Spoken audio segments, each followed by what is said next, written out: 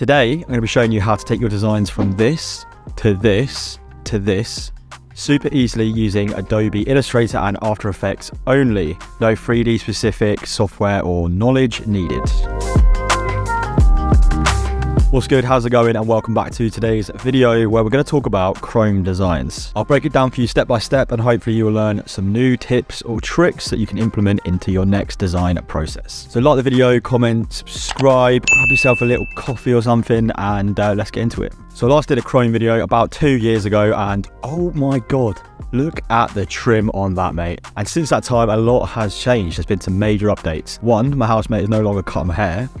And the Creative Cloud apps have gradually implemented more of a 3D design offering, meaning you can edit 3D assets much quicker and nicer, all without any third-party plugins. So we're going to start off in Illustrator, where we're going to be designing or importing our asset. This is our base, which could be a logo, typography, anything really, as long as the final product is a vector graphic or live type within Illustrator. Keeping it as live type means you can actually edit text after you've applied all of the 3D effects, which is very useful. So I created this type graphic here, which I'm going to be working on today. I've seen a lot of people use this recently on some of this like wavy wobbly type, like the example on screen, which is also cool. So I'll show you how to do that as well. So I'm guessing that most of these are hand drawn, so do give it a go drawing it yourself rather than just using a font, but I have also found some nice fonts that'll be linked down below. So once you're happy with your starting graphic, we're ready to add our 3D effects. So we could do this by going to Effect, 3D and Materials, and then Extrude and Bevel to open this 3D panel. Now there are two options we want to consider for our graphics today, and they are these two.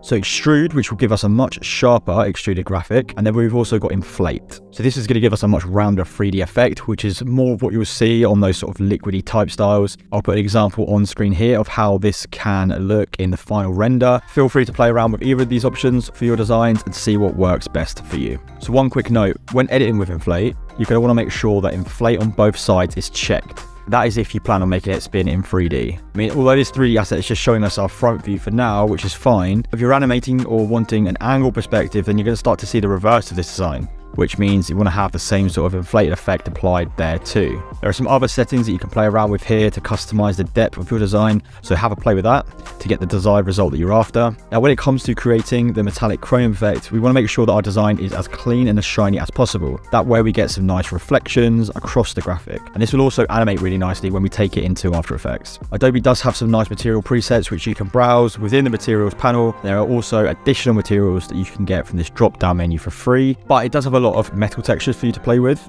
However, I'm not as keen as the default texture, and this will just apply over whatever color your current graphic is. This also means if you wanted multiple colors to be used within your logo, you can. For example, this smiley face chrome graphic here, when applying, this will just apply the material over the top of these colors. So within these base properties settings, I want to set my roughness to 0 and my metallic to 1. We do want to max it out just so we have like the best reflective chrome effect basically. So you might not notice much going on right now, but to see a high quality render preview of this, which will be closer to what we'll be animating in After Effects, you can go to this button at the top right of this box and bring down the real-time preview and turn on the ray tracing switch. Depending on how strong your machine is, you might want to keep this on medium, but put it onto max and get a high quality render preview of your design. I would recommend designing with this off, only turning it on to check your designs unless your machine is quite powerful. I want to keep mine as a classic silver, so to do that I can literally just select the asset and then go down to the color picker, and if you've got rendered with ray tracing on, this will just give you another updated preview, but I'm going to change the hex code of this to a light gray.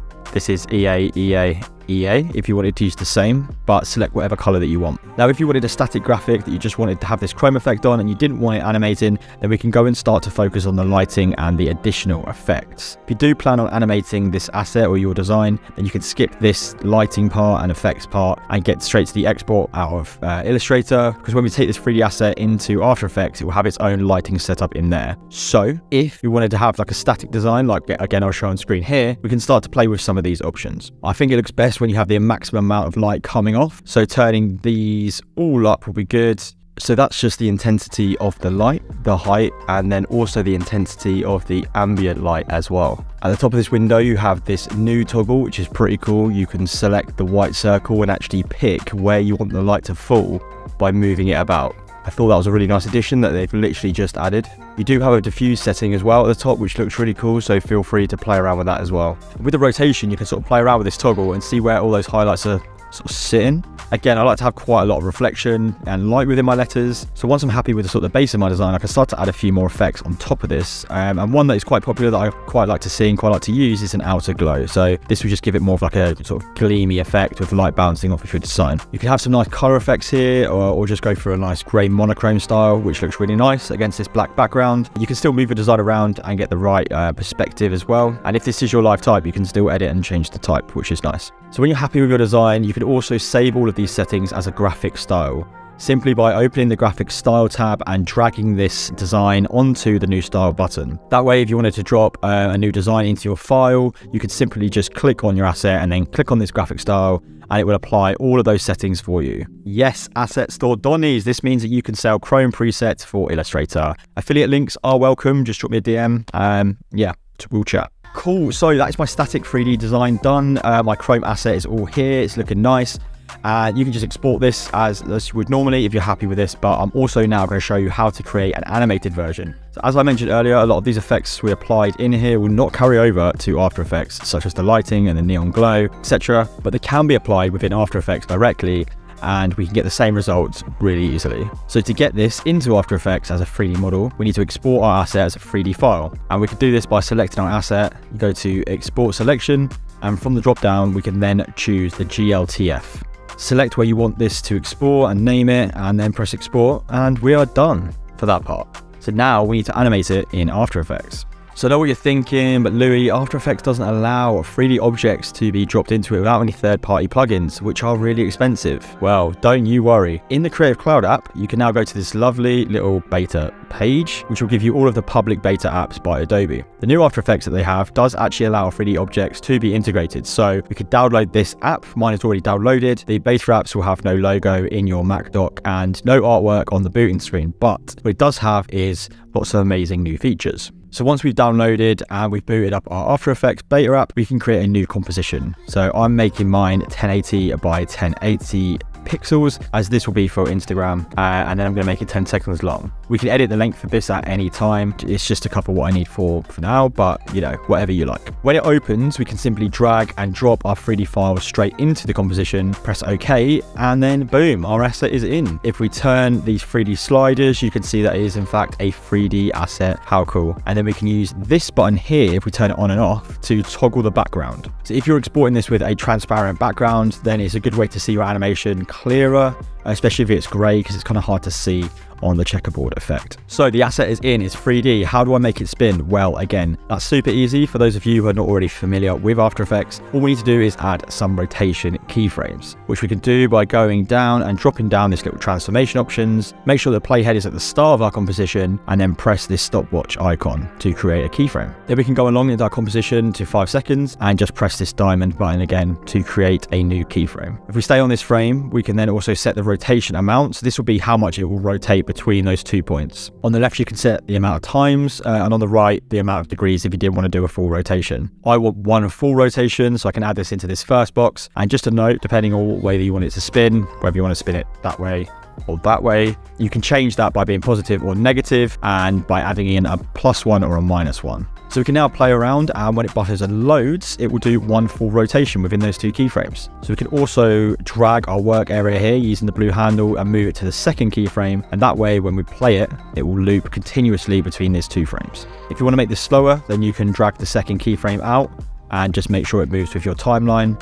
And if you want to make it quicker, you can also either move it closer, or you can add in multiple rotations within those 2 keyframes. I'm sticking for one full rotation at 6 seconds. Now the lighting in here is the default lighting, and I actually quite like it, and I think it works for most use cases. You can, however, customize your lighting. If there was something that you were going for, you could do this by just right clicking down in this layers section and adding a light. You have plenty of options in here, from spotlights to panels, all of which you can adjust the colors and sort of positions and intensities and things like that. So feel free to play around with this if that's the sort of thing you're after, but again, I quite like the original one. Now, just like in Illustrator, when we're done, we can add some nice effects to our 3D design using the effects menu. You can't, however, drop this directly on top of your layer to add these. So what we're going to need to do is right click and pre-compose. For those of you who don't use After Effects, this is basically like creating a smart object, you know, in Photoshop. Once this is done, we can then add effects to that pre-comp. And if you wanted to just double click inside the pre-comp, you can open up your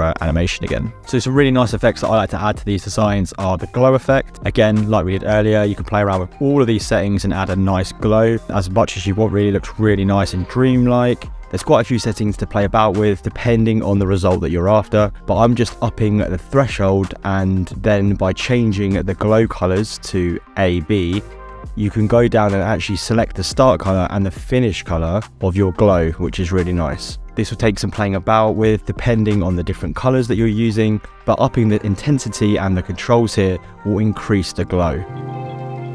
I also duplicated my glow effect layer by selecting it and then pressing Command D. And then I set that second layer to on top, which gave this really nice inner glow. Another setting that I like to use is the curves effect. This is very much like any other program you've used, if you've used this in Photoshop, but this will allow you to edit the highlights and the shadows, giving it more of an intense, reflective look. You can create a simple S-curve, and then, as I have done here, you can make the shadows a little bit darker and the highlights a little bit lighter. There's also various gradients that you can add on top, like this color gradient here, which gives this cool, colorful wash that also interacts with the layers on top, like the glow.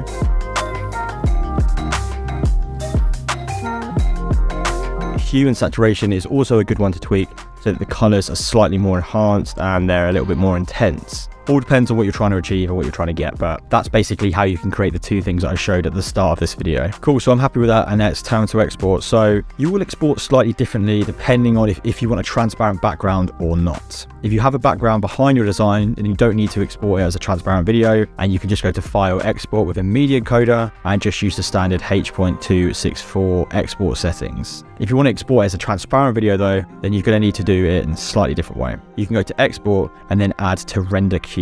From here, you can click on the output settings and choose where you want to export your video. We want to click on the output module, and under video input and channels, this RGB drop down will usually let us select RGB and alpha, which is what we need for a transparent video. It's an alpha channel, but we can't at the moment. It's not as grayed out. That is because this animation format, H.264, does not allow alpha channels. So what we need to do is change that. So we can go to this drop down and change this to QuickTime. We then want to go to Format Options and click on that. We want to change the video codec to Apple ProRes 4444 and press OK. So now when we go to this drop down, it has this little RGB and alpha selection, and that is what we want to select. So press OK and click render and wait for it to render out. So once that's done, it will be exported into your file, which you selected to export it to, and we can double click it and press play. Because we loop those keyframes exactly from the start to the end of our compositions, that means that no matter how many times you repeat this clip, it will continuously, seamlessly loop. The black background in here will not appear when you drop it onto anything else. You can see this example on screen now. So there we have it, really customizable Chrome effect that is easy to make and animate, all within Creative Cloud with minimal 3D knowledge needed. Hopefully it will be another process that you can implement into your next design project. If you did enjoy today's video and learned something new, then please drop the video a like, comment and subscribe, and also drop a comment and let you know what you're going to use this on, because I get really interested in what you guys actually create with these tutorials. But that is it for me for today. Hope you have enjoyed. Thanks again for watching, and I will catch you soon with a new video. So yeah, take care. See you in a bit.